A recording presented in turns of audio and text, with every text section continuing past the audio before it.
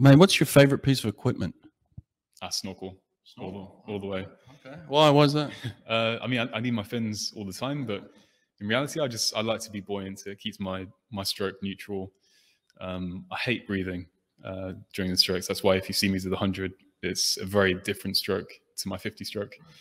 The snorkel just keeps my head neutral, body high, hips high, and it lets me keep a good body position. Do you do a lot of speed work with the snorkel, or holding your breath? No, just holding my breath. We do a lot of hypoxic work, and that's one key thing.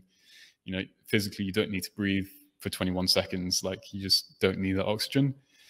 So we learn how to push that boundary even further. So as much as I can, I'll try to go no snorkel, natural, but you know, it just helps in those longer sessions. Yeah.